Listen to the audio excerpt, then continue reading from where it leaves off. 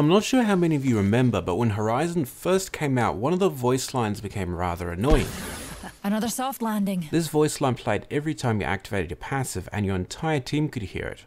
Eventually its frequency was patched by the devs. It was so annoying. After playing on mobile for a bit, I've noticed Fade has what is in my opinion a worse issue.